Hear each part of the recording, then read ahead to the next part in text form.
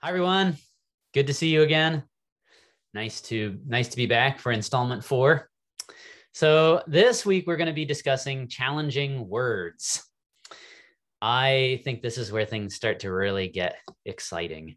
So here we are in the fifth. It's not the fifth installment, but this is really the fifth point that I had come up with that affects translations. So the last two classes that we had were really about the translators themselves and their own biases and how those affected translations. So we talked about their personal context, just the time period that they lived in, and also their own beliefs and how those affected what the translators wrote down. This one's a little bit different. This is how knowledge of biblical languages has affected translations.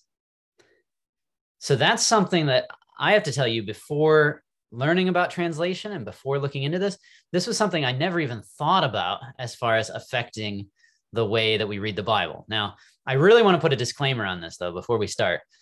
We're not talking about salvation related things. This is really, if you find yourself wondering, oh, why does this translation say this? Well, this other one says this. Learning about how the knowledge of biblical languages developed is something that can kind of shed some light on why translations are different. That's really what we're looking at. I mean, we're going to be considering an example here of where, like, the King James Version says nuts and the NIV says pistachios, right? And the NIV is more accurate that, nuts is very general. Pistachios is clearly more specific. But my point is that more specific is better. More accurate is better in this case. But does it really matter that that Jacob's sons brought pistachios instead of nuts? No, it really has absolutely no bearing on anything, unless, maybe if you get on Jeopardy someday or something and they ask you that. But this is not a wow, that changed my life sort of thing. But I think it's really interesting to just understand where these things come from. I think the more knowledge that we have of the process that goes on in our Bible translations, the better we can understand why they are the way they are. Okay. Just to underscore again, I really want to bring up this point that, number one, the context is what determines how we understand a passage. That is not something we need Greek or Hebrew to know. The context is the major determiner. Okay. With that said, these other things also have an impact, but being able to read the context and being able to do it in English, right? That works, and that's good. Okay, so we're going to discuss something called hapax legomena, the new vocabulary term for you, perhaps. So we'll go into that, hapax legomena. Then we're going to discuss some changes and discoveries in language. And then we're going to see how these changes and discoveries take a long time. It's a long process to get these discoveries into what we have today in our Bibles. So basically, scholarship takes a long time. That's the point of this. And people are still learning and working on things. Translation needs constant revision. That's the big message that I want us to take out of this. Again, not because somehow older versions are missing the gospel. It's not because of that, but just because you can get more specific and slightly more accurate as you are learning more about the languages and thus revising, which is rough as a translator. I just want to say, I just finished translating the book of Jonah, and I had to come to terms with the idea that I'm probably going to have to retranslate the book of Jonah in like 10 years. Again, when more about the language is learned, when my own background changes and I start to learn more about scripture, right? Things are going to change. So translation requires constant revision. And I don't think we should ever say this one that we have is the one. It doesn't work like that. Okay. Here's the why question. This is an important one. Why does the discovery of Ugaritic have anything to do with the Bible?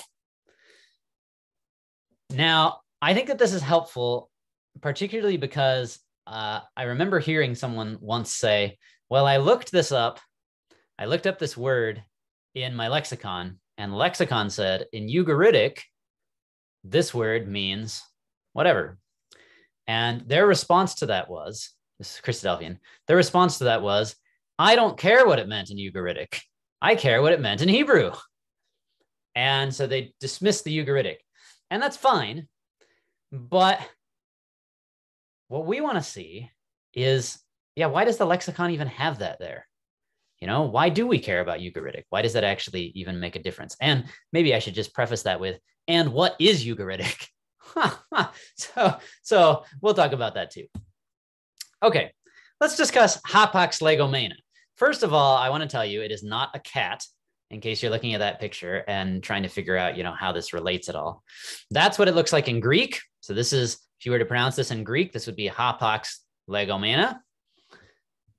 And if you were to pronounce it in Greek, the singular form, so that hapax legomena is plural, hapax legomenon is the singular form.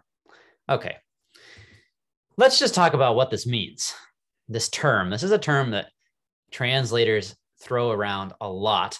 If you were to translate it literally out of Greek, it would literally mean being said once. What that means is, this is a word that occurs one time in the entirety of the Bible. So those are hapax legomena. Hapax legomena are words that occur one time in the Bible. Or if you want to talk about one of these words, you would call it a hapax legomenon. Okay, so that's why, by the way, there's, a colored cat and everything else is black and white, right? It's the one that occurs. Anyway, it's hard to get pictures for abstract things. Okay, so this I thought was a helpful definition. Words that are used only once in Scripture. Now, this is something that I don't think we think about really all that much. I can admit to you, I didn't really think about it at all. But just to show you that this is really a thing, I have compiled a list for you. These are all the hapax legomena in the Gospel of Matthew. Now, notice we start here at Matthew 2, verse 6. We end at Matthew 12, verse 20. Now, those are just the ones from chapter 2 to chapter 12. This is from chapter 12 to chapter 22. This is from chapter 22 to chapter 27. And then there's 27 to 28. So if you look back over this, you might at first say, well, why is that a big deal? Like hapax legomena, these words only occur once. Why does that matter that much if I don't totally understand what they mean? Well, the problem is that there's a lot of these kind of words. And so if you were to say, well, I don't know how to translate any of these hapax legomena, you're going to start having a lot of holes. That's my point. So now I just want to show you, here's the hapax legomena in all of the New Testament. So here's Matthew. There's 89 of them. Mark has 67. Luke has, look at this, 221. John has 68. Acts has 326. Romans has 85. 1 Corinthians 79. 2 Corinthians 64. Galatians 28. Ephesians 35. Philippians 36. Colossians 32. 1 Thessalonians 18. By the way, in case you're feeling sorry for me and thinking that I counted all these, I'll tell you that I didn't. I got this from somebody else who counted them all. So 2 Thessalonians 8. 1 Timothy 65. 2 Timothy 46. Titus 27. Philemon has 5. Hebrews 126, James 53, 1 Peter 55, 2 Peter 47, 1 John 1, 2 John 1, 3 John 2, Jude 14, and Revelation 74.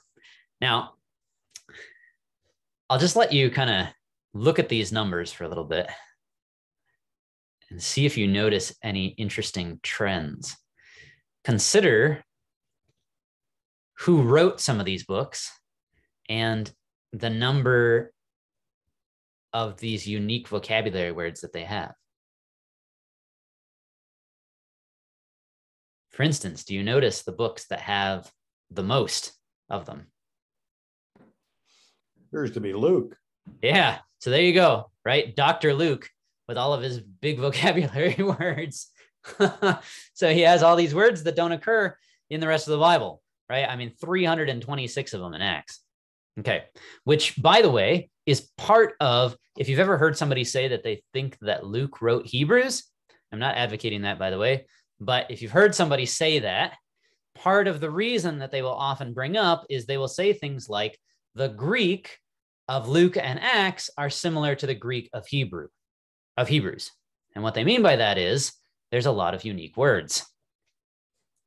So you will notice that, right? Hebrews is the third book with the most of these. How about John? Do you notice what's going on with John? 68 of them, right? And John's a pretty big gospel. And then 1 John has 1, 2 John has 1, 3 John has 2, right? Apparently John wasn't real big on vocabulary as far as, the using all the words. And this is one of the reasons why a lot of times Greek students, so people that are learning Greek, are often encouraged to start with the Gospel of John because it's simpler. So I want to show you a little diagram here. There's, by the way, in the entire New Testament, there's 1,672 of these words. So this isn't just something that we can say, oh, it doesn't really matter. It occurs a lot. Okay, these are the ones that have the most proportionately. So these books, in proportion to the amount of words total, have the most hapax legomena. These ones have the least. So I want to show you an interesting diagram. Those of you who are in my Hebrew classes, or sorry, in my Greek class, you might recognize this. We talk about this sometimes. Translators like to classify the different New Testament books according to how easy they are to read. So the easier ones are on the left and the harder ones are on the right. And really what these categories are, like they call them Semitic or vulgar. What that really means is they don't use a lot of vocabulary words. They don't use a lot of these hapax legomena. And you'll see the ones that we were talking about, Mark, John, right? Revelation. And the ones that are literary koine, that's supposed to be like refined. Those are ones like Luke, Acts, James, Jude. So kind of interesting to see where, if you've ever heard somebody say stuff like, well, the Greek of this book is different than the Greek of that book. And you've wondered like, what? How can Greek be different than Greek, right? And you've tried to figure out like, how's that work? This is one of the big reasons why people say that kind of thing, because some books will have more hapax legomena proportionally than other books would. Okay. Now the question then becomes, well, why do they make translation more difficult, right? Can't you just say, oh, haven't seen this word before, doesn't really show up anywhere else, I'll just look it up in the lexicon and use their definition, right? Well, why can't you say that? Any ideas? How much more resources do they have than we have in the Hebrew text or the Greek text? Yeah, so that's the issue, right? They can't ask that. Lexicographers, you like that word? So people who make lexicons, they would love to ask those questions, right? They would love to be able to say, oh, well, I'll just go to my other lexicon and see what that says. But they can't, right? Because they're the ones who developed the definition. So the problem is that if you are trying to come up with a definition, what you normally do, and what we do as Christadelphians, which we should, is we say, oh, I wonder how this word is used in other passages, right? So you say, okay, let me look at this word in other passages. And you say, oh, it's not used in any other passages, right? And that is the struggle. Lexicographers do the exact same thing as us. They have the same resources that we have. As Bill was saying, they have the same resources we have. And so they want to look at other passages just as much as we do. And with hapax legomena, they can't. So that's the issue. So let me show you what they do. Okay. Here's an example of one of these hapax legomenas. Then went the Pharisees and took counsel how they might entangle him in his talk. So this is Matthew 22:15. Our hapax legomena is this word right here, the word entangle. I've underlined it in the English and the Greek. It's the word entangle, Problem is that how do we actually know it means entangle? Because it only ever shows up one time. So, it could mean anything. It could mean like dance or something, right? Like, it's like, who knows? Okay. Well, it is constrained by context. Okay. So now we know it can't mean dance, first of all, but it's got to mean something that the Pharisees would want to do to Jesus in his talk, right? So that's how context helps us, number one. Problem is that there's a lot of things they could want to do to him potentially. So here's what lexicographers do. This is Thayer's lexicon. Thayer does this. He says, here's your word, pagiduo. He says it's aorist, subjunctive, third person plural, and he gives you blah, blah, blah, all this stuff. Here's a definition. And now look at what he does. He says, Ecclesiastes 9, verse 12. So what he has now done is he said, okay, well, let's go out of the New Testament record and let's take a look and see how this word is used in the Septuagint, right? So now you can look at the Septuagint, the Greek version of the Old Testament, and you can see how the word is used there. So that's really nice. That's one of those good things about those hapax, some of those hapax legomenas. You can look them up in the Septuagint. Now, unfortunately, if you're looking at a hapax legomena that's Hebrew, you don't have that luxury. You can't say, oh, I'll just look at the Hebrew New Testament. That doesn't really work. I mean, you could. There are Hebrew New Testaments, but they're not like the Septuagint was. Okay, so what happens then is if the word is in the Septuagint, lexicographers can say, aha, now we'll go and look at what the Septuagint says. Good. If it's not in the Septuagint, well, then, lexicographers are just sad for a while. And what they have to do next is they then have to say, okay, well, let's start pulling out the church fathers, and we're going to see if they use these words at all.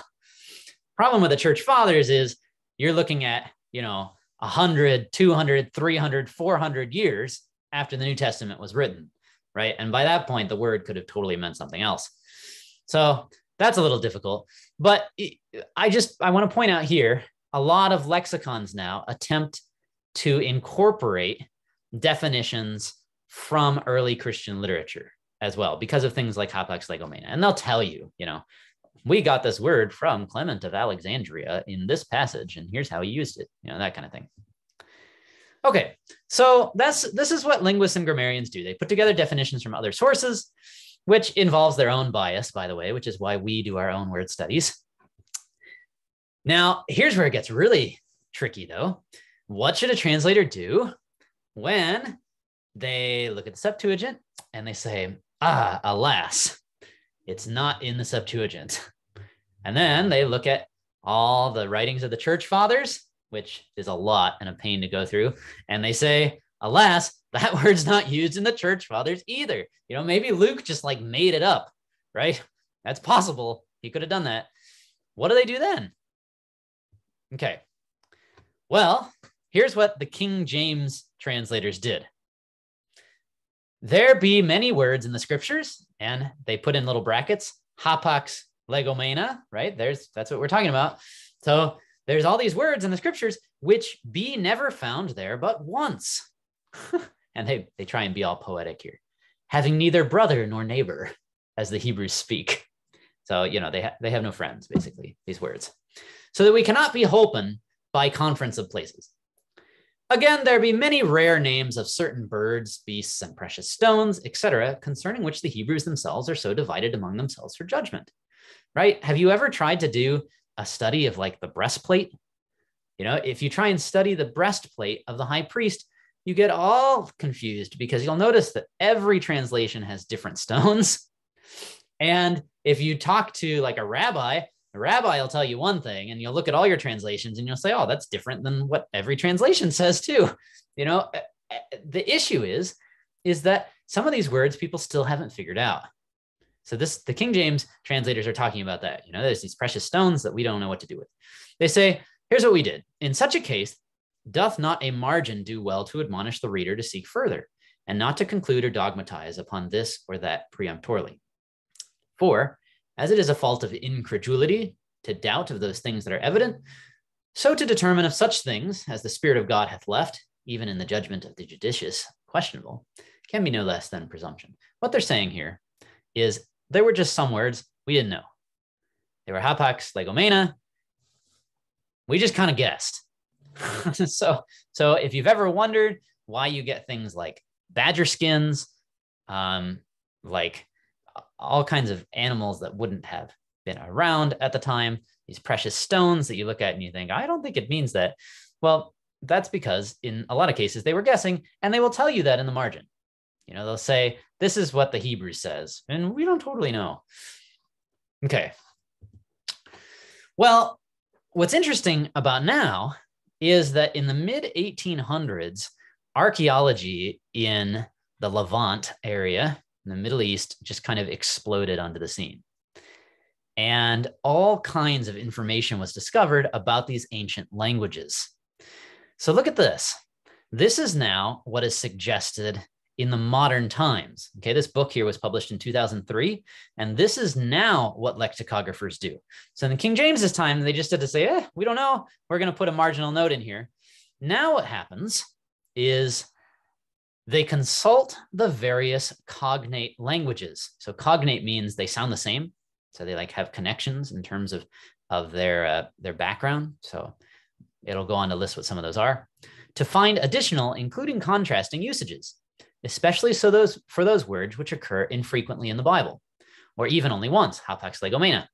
For Hebrew, one may often consult the grammars and lexicons for Ugaritic, Akkadian cuneiform, both Babylonian and Assyrian, Arabic, Aramaic, Egyptian hieroglyphics, and at times even Coptic. What this guy here is saying is that Hebrew is highly related to these other languages. So it's fascinating that I know Hebrew, I don't know Arabic, but there have been times where I have seen Arabic words and I have said, oh, I know what that means, because it's the same word as Hebrew. You know, the word in Hebrew for night is Lila. The word for night in Arabic is Lila. So you can kind of figure that out because they're cognate languages. So in other words, what happens here is lexicographers will say, oh, wait, this word doesn't occur anywhere else, but does it occur in Ugaritic? Does it occur in Akkadian? How is it used in all these other languages? Is it used in the same way? And maybe that can enlighten us a little bit on what this word means. Okay, so we're going to skip this. This lady uses too many big words. I don't like it. It basically says the same thing. Okay. So what I want to show you, is here's an example of a hapax legomena in the Old Testament. This is Genesis 41, verse 43. This is about Joseph, and it's when Joseph is exalted and made the second ruler in Egypt. King James says, he made him to ride in the second chariot which he had, and they cried before him, bow the knee. He made him ruler over all the land of Egypt. Now, the time the King James was published, people didn't really know what to put here. So the translators assumed, he's riding in the second chariot. People are crying something in front of him. He's made the ruler. It's probably that people are being told to bow, right? So they've translated it as bow the knee. Now, there's nothing there about knees. That's just what the King James translators added in. Now, what you will see in newer translations is that they have now translated in a slightly different way. They translated it as kneel down or make way. Now, if you're wondering, well, why is it different? Why did it go from bow the knee to kneel down and make way? Here's the reason. This is from Brown Driver Briggs, which is considered one of the best Hebrew lexicons. This is just a screenshot from Blue Letter Bible. So if you ever use Blue Letter Bible, they have Brown Driver Briggs built into it, which is really nice. So look at what Brown Driver Briggs says. Many, meaning dubious, right? They don't totally know, but many Egyptian derivatives proposed. So what they're saying is, we looked back at Egyptian and Egyptian helped us understand what this meant. So in Coptic Egyptian, it means prostrate yourself. This word does. In other Egyptian, it means give attention. So you can kind of see where the newer translations are getting their information from. They're getting it from Egyptian. Okay, and then here's Assyrian. The same word in Assyrian appears to be a title like Grand Vizier. So there you go. Okay, now I just want to go through quickly some of the discoveries that have happened, that have taken place over time, because it's fascinating to know about and just to see how this works on a historical timeline. So there's a picture there. You perhaps know what that is that we're looking at. That's the Rosetta Stone. So we're going to talk about that a little bit.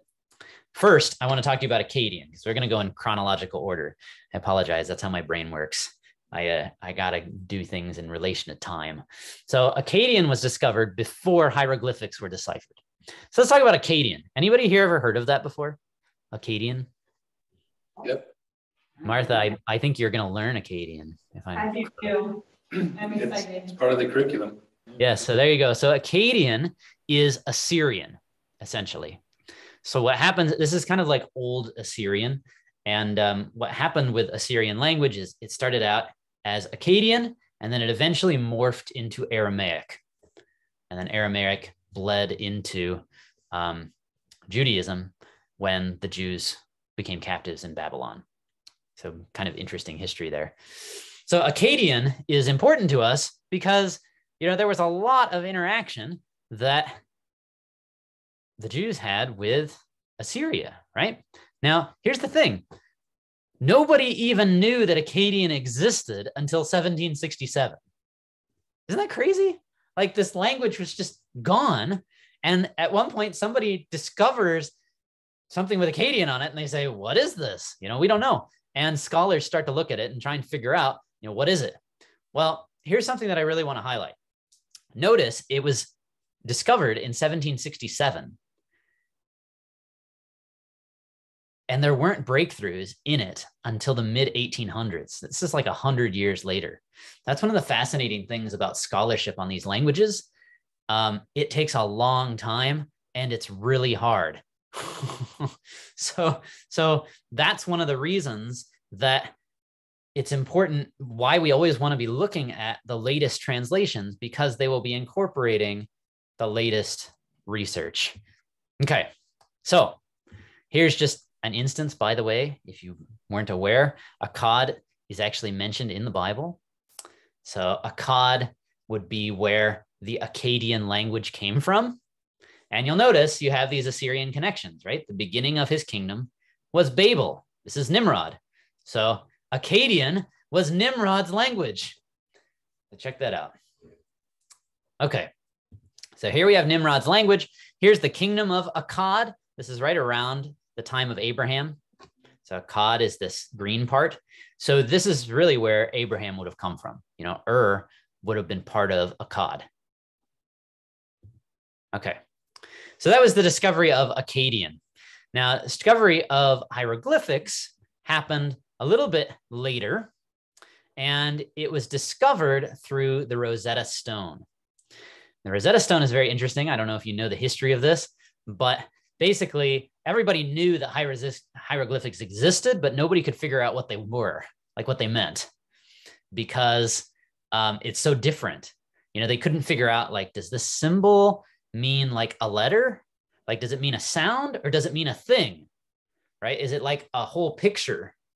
So they couldn't figure out if the symbols were letters or pictures. And the Rosetta Stone ended up having 3 languages on it. It had hieroglyphics at the top. It had Demotic in the middle, which was a Egyptian priestly language. Then it had Classical Greek at the bottom. Now, again, this still doesn't totally help. Like, scholars looked at it when it was first discovered and they said, aha, we know Demotic and we know Classical Greek. But they still couldn't figure out the hieroglyphics, because even though they know these all say the same thing, they couldn't figure out what part of the hieroglyphics matched this part in Greek. You know, they couldn't put it together, right? So they just kind of looked at it for a long time and they thought, oh, this is interesting. You know, we don't really know. It was actually discovered by Napoleon. who knew, right? Napoleon's the reason that we know about hieroglyphics. So it's discovered on July 15th, 1799, 35 miles north of Alexandria by one of Napoleon's soldiers. They discover it, they read it, and it's kind of like really boring. It basically says, Ptolemy V, the king of Egypt, made this pillar, right? And people are kind of like, oh, cool. That's great. Like, what do we do with this? We don't know. So they put this stone down and people don't really think about it. Okay.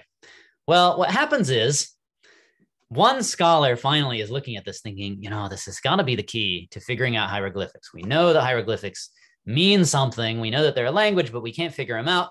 And finally, it comes together with this French scholar who apparently was like really bad natured. Everything I found about him was about how like people didn't like him. So I don't know. He figured out the Rosetta Stone and people didn't like him. That was like the two big things about it. So what he did is he recognized, wait a minute, there's these like specific circles around hieroglyphics. And he theorized that these circles around the hieroglyphics were the names of kings. They were the names of royalty. This was his hypothesis. And he looked at the symbols and he started to give sounds to them. And he found out he was able to match it up with the Greek. He'd look at the Greek and he'd say, okay, oh yeah, here's a king's name in the Greek. I wonder if that matches this hieroglyphic with this circle around it. And he figured out, yeah, this theory is actually correct. And so by deciphering the royalty names on the Rosetta Stone, he was able to decipher all of the hieroglyphics. This was him, Jean-Francois Champollion, or whatever. I don't know French, but that's who he was. So he figured out some of the signs of the hieroglyphics, and after decades and decades, was able to figure out what the Rosetta Stone said and essentially rediscovered hieroglyphics. Problem is that unlike our language, which has only a handful of letters, hieroglyphics has over 700 symbols, and we're actually still learning about it, right?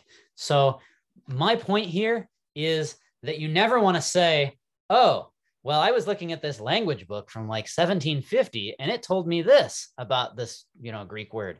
That's not a good idea because probably in the last 250 years, people have figured out more about that language. Here's Ugaritic. Get this. This was discovered on accident in 1929 by French archaeologists. They were digging in Lebanon and came across these like markings on stone. And they were like, oh, look, it's cuneiform writing. Interesting. I guess it's Akkadian, right? Because Akkadian is cuneiform. They compare it to Akkadian and they say, oh, it doesn't look the same. This appears to be different. And so they keep digging and they realize, wait a minute, we just found a city. So they've named it Ugarit is the city. And this city had its own language, which they call Ugaritic, similar to Akkadian, but it's not the same. Now, what's crazy about this is scholars until 1929 had no idea, number one, that Ugarit existed as a place. And number two, that Ugaritic even existed as a language, right? So in the last 100 years, they have discovered this language, which is extremely similar to Hebrew. So there you go. There's where Ugarit was. And here's Israel. Sorry, it's up in Syria. I think I said Lebanon earlier. Okay. So in 1965, now I have to preface this, I was just telling you don't use outdated research. So here's my my disclaimer. 1965, I want to acknowledge the Dead Sea Scrolls at this point had been discovered. They were discovered in 48. But they were not examined yet in 1965. The reason I'm saying that is because what this archaeologist here says in 1965 would have changed after people realized what the Dead Sea Scrolls were. But that nonetheless, I think this quote highlights how important Ugaritic is. So here's what he says. that Ugaritic is the greatest literary discovery from antiquity since the decipherment of the Egyptian hieroglyphics and Mesopotamian or Akkadian cuneiform is generally recognized. That it lies closer than any other literature to the Hebrew Bible is also well known. This does not mean that the ethical and moral heights reached in the Bible are to be found in Ugarit. They're not about the same stuff. Ugarit very much worshiped Baal. The analogies are literary rather than spiritual. Indeed, the Hebrew view is to a great extent a conscious reaction against the Canaanite milieu. So a lot of the things that you find in the Ugaritic writings, the Bible is actually like fighting against that, because these are the people, this is where Baal came from. Okay, so the point here is Ugaritic was a big, big deal when it was discovered. Kind of blew the minds of linguists that here was this language very similar to Hebrew that nobody even knew existed. Okay, so that's the Old Testament. Now let's talk a little bit about the New Testament. This is very intriguing. So in the New Testament, it's Greek. Now, thankfully, people have spoken Greek for centuries and centuries, and Greek did not die out as a language. So that kind of helps us. Okay. However, Koine Greek, which is it's the form of Greek that the New Testament is written in, is not a form of Greek that exists in a lot of documents, or at least a few hundred years ago, people didn't think it did. So I want to read you this interesting quote. This says, before the beginning of the 20th century, so we're talking like 1900s, right? Before the beginning of the 1900s, in large part because the discovery of Egyptian papyri had not yet been profitably assessed in terms of the language of the New Testament. So we're going to talk about those Egyptian papyri. There was a widespread and persistent belief in some circles that the Greek of the New Testament constituted a special biblical dialect, possibly even a divinely inspired or Holy Ghost Greek. Here's what this means. People looked at the Koine Greek in the New Testament, and they looked at other Greek sources that we have. Herodotus, Homer, right? They're going through these like other Greek writers, and they're thinking like, whoa, the way the New Testament uses Greek is very different than these other writers. And so a lot of scholars at the time come up with this idea that, well, you know what? It's written in Greek, but it's a special Greek that God inspired that was only used in the New Testament, and that was it. Nobody else ever used it. Okay, and so for hundreds of years, that's what people thought. They figured it was a Holy Spirit Greek. Okay, well, that kind of blew up as people started to make discoveries of papyri. So in Herculaneum, this is a city that was covered in volcanic ash. Excavations were done, and in 1752, a number of papyri were found. Now, these ones didn't really shed a whole lot of light on the New Testament because they were different Greek.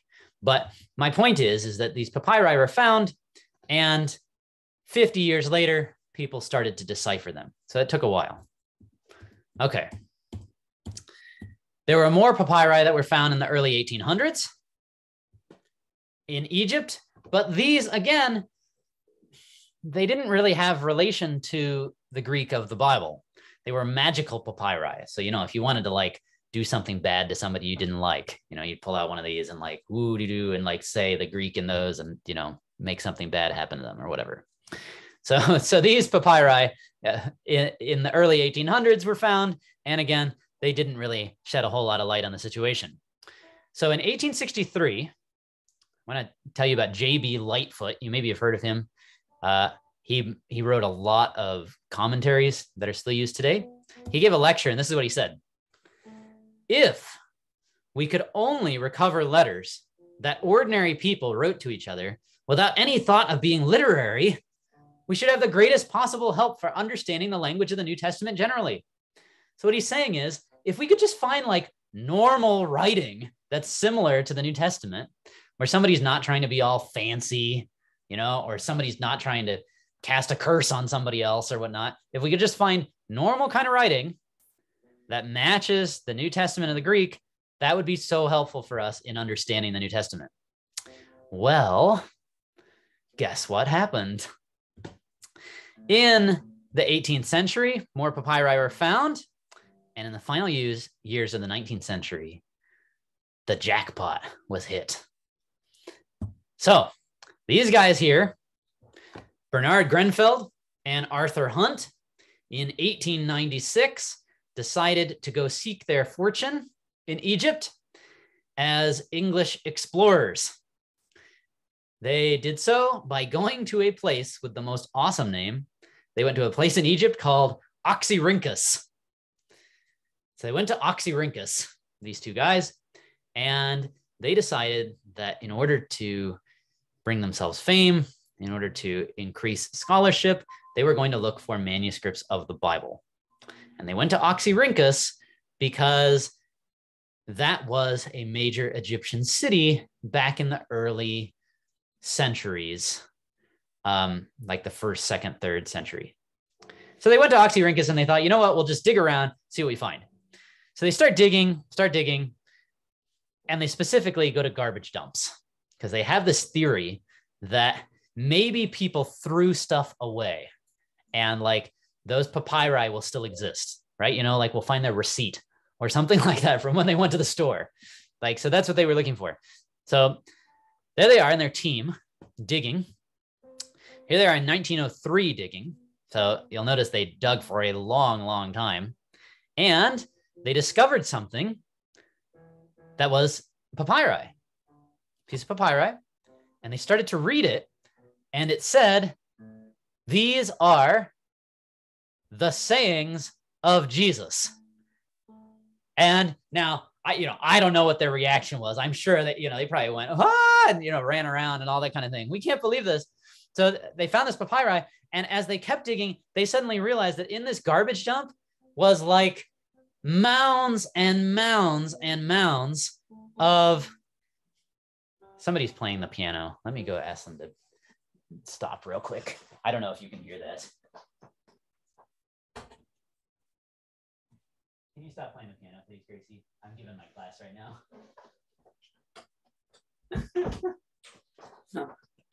Okay, I'm back. So they found mounds and mounds of papyri. Some were things like receipts. I bought 1 cow from this person on this day, that kind of thing. And others were some of the oldest fragments of the biblical text in existence, right? They just hit this jackpot, which was crazy. And the reason that this was such a big deal, number one, is because it was some of the oldest fragments of the Bible, right? That's a huge deal. And in addition to that, finding things like the receipts was also really helpful because it disproved that idea that this was Holy Spirit Greek, right? They found the same Greek written for just normal everyday stuff. And suddenly, all those hapax legomena in the New Testament, they had tons of material to compare it with. Okay, look at this. It's estimated that they found hundreds of thousands of papyri. And right now, get this.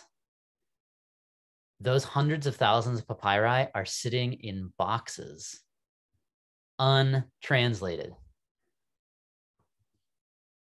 because there's nobody to translate them. Look at this.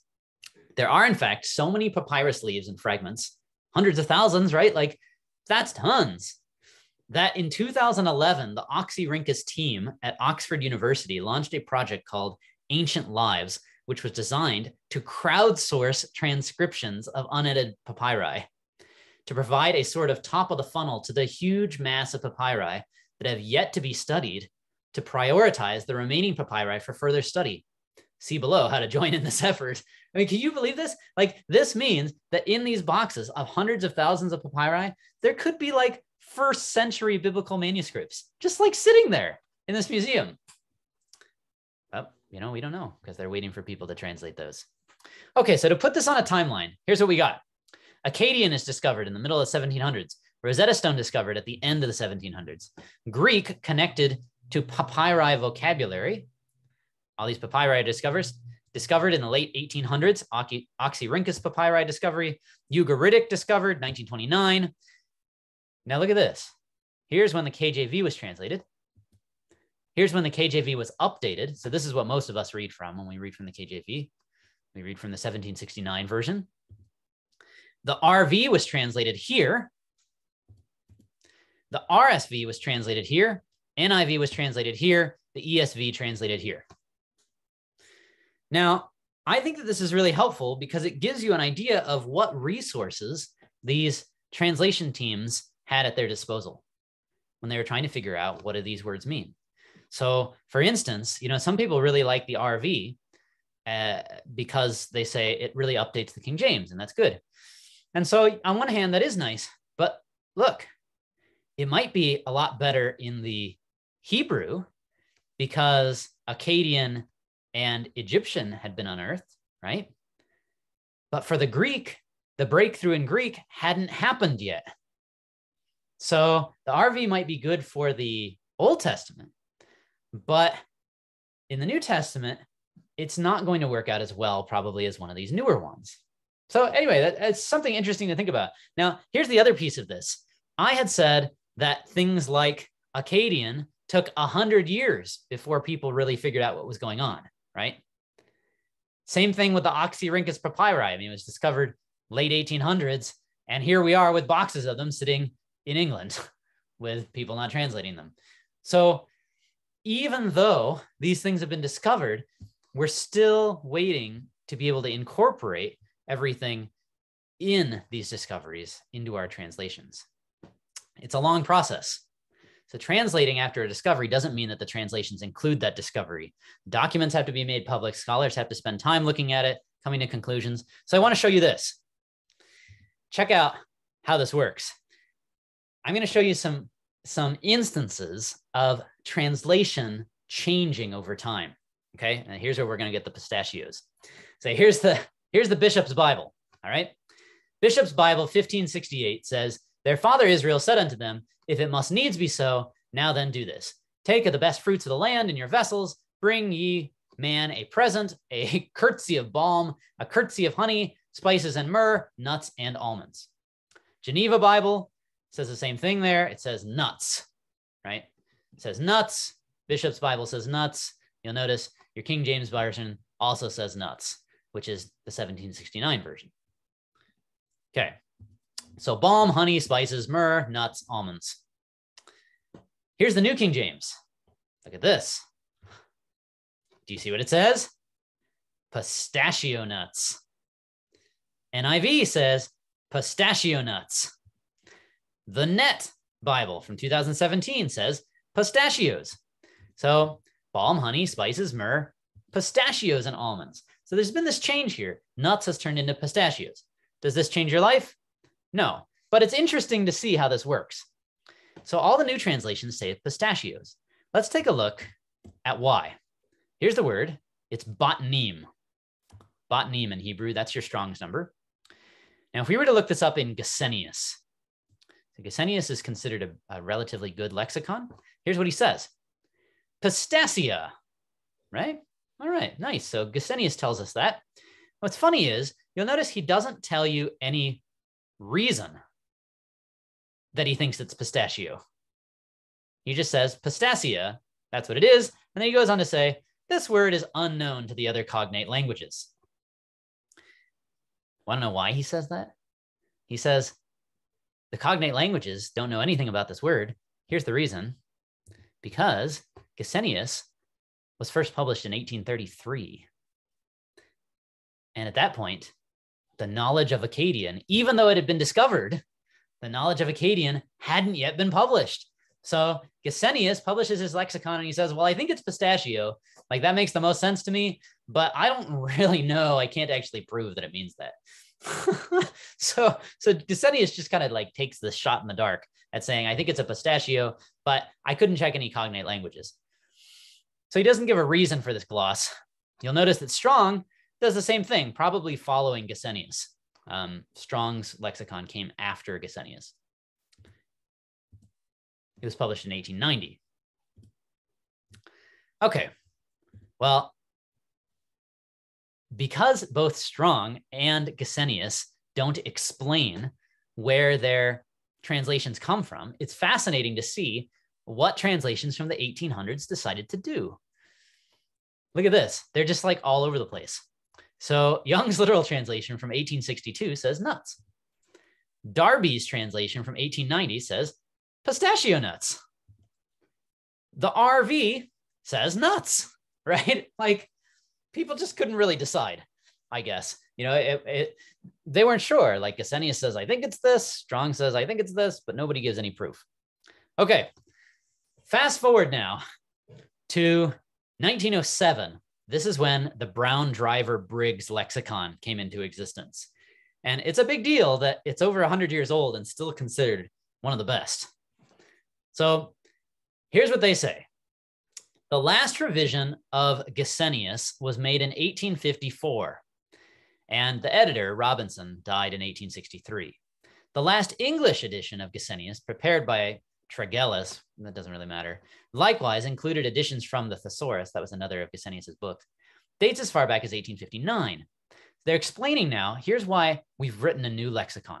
They're saying, look, Gesenius's stuff is good, but it's 50 years old at this point. In the meantime, look at what's happened in the last 50 years, they say. Semitic studies have been pursued on all hands with energy and success. The language and the text of the Old Testament have been subjected to a minute and searching inquiry before unknown. The languages cognate with Hebrew have claimed the attention of specialists in nearly all civilized countries. There was this explosion of study in these cognate languages. Wide fields of research have been opened, and the very existence of which was a surprise, have invited explorers. Arabic, ancient and modern, Ethiopic with its allied dialects, Aramaic and its various literatures and localities have all yielded new treasures. While the discovery and decipherment from inscriptions from Babylonia and Assyria, Phoenicia, Northern Africa, Southern Arabia, and other abodes of Semitic peoples have contributed to a far more comprehensive and accurate knowledge of the Hebrew vocabulary and its sources and its usage than was possible 40 or 50 years ago. So they say, here's why we did it. Like, there's been this explosion of new language. And so if you look at this word, pistachio, in Brown Driver Briggs, look at this. They say it's pistachio. Here's why. Because we can see from the Assyrian that that's how it's used, which is Akkadian. So now they explain. Okay. Now, here's one more example. This is the Bishop's Bible. King of Assyria sent Tartan and Rabsaris and Rabshakeh from Lachish. The Geneva Bible says King of Assyria sent Tartan, Rabsaris, and Rabshakeh from Lachish. King James says King of Assyria sent Tartan, Rabsaris, and Rabshakeh from Lachish. Okay, so he sends these three people. Now, if you are reading these three Bibles, you get the sense that there's three people who are sent, and their names are Tartan, Rabsaris, and Rabshakeh, right? It's the name of the people. Tartan, Rabsaris, Rabshakeh. And yet, let's read it in the New King James. Then the king of Assyria sent the Tartan, the Rabsaris, and the Rabshakeh from Lachish. Now, that's not normally what you do with people's names, right? You wouldn't say, you know, we're going to have the Jason give class tonight, right? That would be, that sounds really weird. So what's going on here? You'll in fact see that this is what every new translation does. In fact, the NIV doesn't even say Tartan, Rabsaris, and Rabshakeh. It says Supreme Commander, Chief Officer, and Field Commander. What's going on?